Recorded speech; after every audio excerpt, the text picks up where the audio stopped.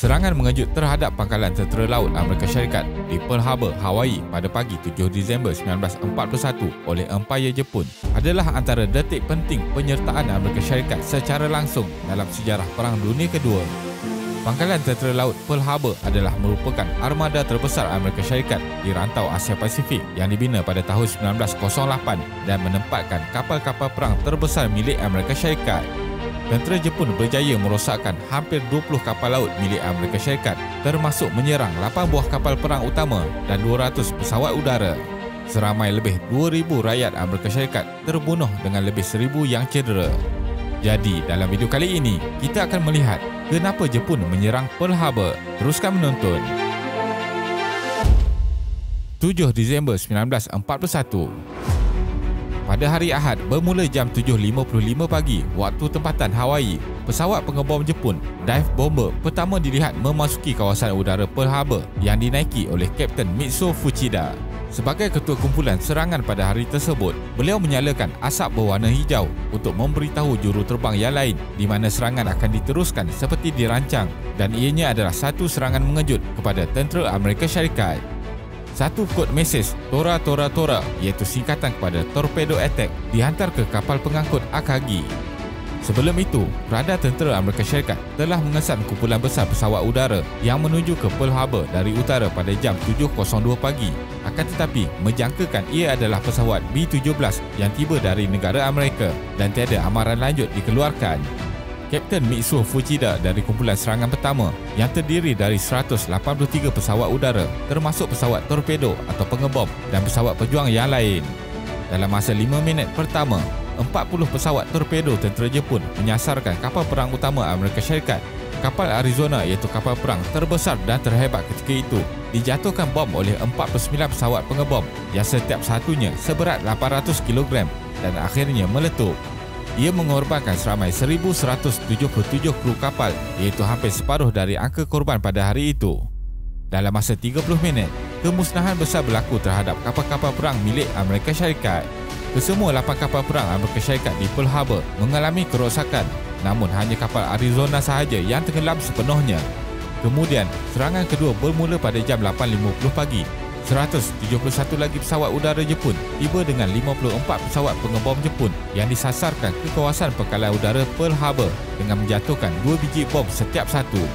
Dari jumlah 126 pesawat udara milik Amerika Syarikat, 42 dimusnahkan, 41 mengalami kerosakan dan hanya 43 yang masih berfungsi.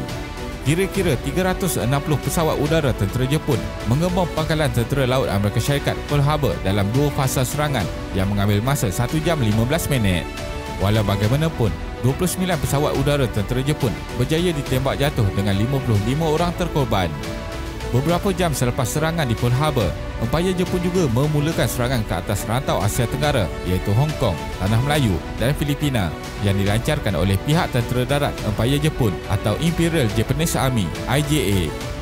Dalam beberapa minggu, Jepun berjaya menghapuskan kuasa penjajah Eropah di rantau Asia Tenggara yang dibina selama ribuan tahun. Propaganda seperti Jepun Pelindung Asia dan Asia untuk Asia dilaung-laungkan bagi menonjolkan watak Empayar Jepun sebagai pelindung orang-orang Asia daripada kerakusan penjajah Barat. Kenapa Jepun menyerang Pearl Harbour? Secara asasnya, Empayar Jepun menyerang Pearl Harbour disebabkan kepentingan politik untuk menjadi kuasa besar dunia, mencari sumber ekonomi baru dan tidak balas dari sekatan dagangan dari pihak Amerika Syarikat. Menunjukkan Jepun mampu menjadi kuasa besar dunia. Kuasa Barat menakluki banyak kawasan termasuk Asia untuk mengambil sumber bumi bagi keperluan era industri negara masing-masing.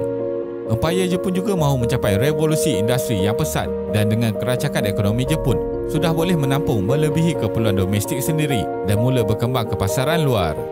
Oleh itu, negara itu memerlukan lebih banyak sumber mentah dari luar kerana negara itu kekurangan dengan sumber asli.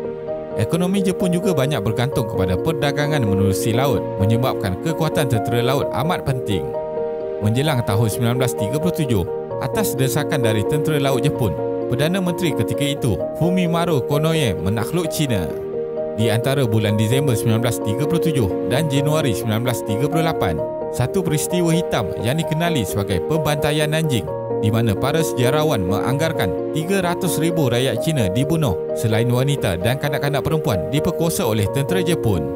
Selepas tahun 1939, Jepun mahu meneruskan menguasai kawasan di luar China dan pada awalnya terdapat perbezaan pendapat dalam kalangan tentera Jepun sama ada mahu meluaskan kuasa ke arah utara dengan mensasarkan Soviet Union atau selatan ke kawasan Indo-China iaitu Vietnam, Laos dan Kemboja. Pada Jun 1940, Empayar Jepun membuat keputusan untuk menaklukki kawasan di selatan iaitu Indo-China dan Asia Tenggara. Seterusnya, Empayar Jepun mahu mencapai cita-cita utama iaitu menguasai rantau Asia Pasifik dan menjadi kuasa dunia digeruni. Sekatan dagangan oleh Amerika Syarikat. Amerika Syarikat yang marah dengan tindakan agresif Jepun terhadap China selain ingin menjaga kepentingannya di Asia, mula mengenakan sekatan ekonomi terhadap Jepun. Semua aset milik Jepun di bank-bank di Amerika Syarikat dibekukan.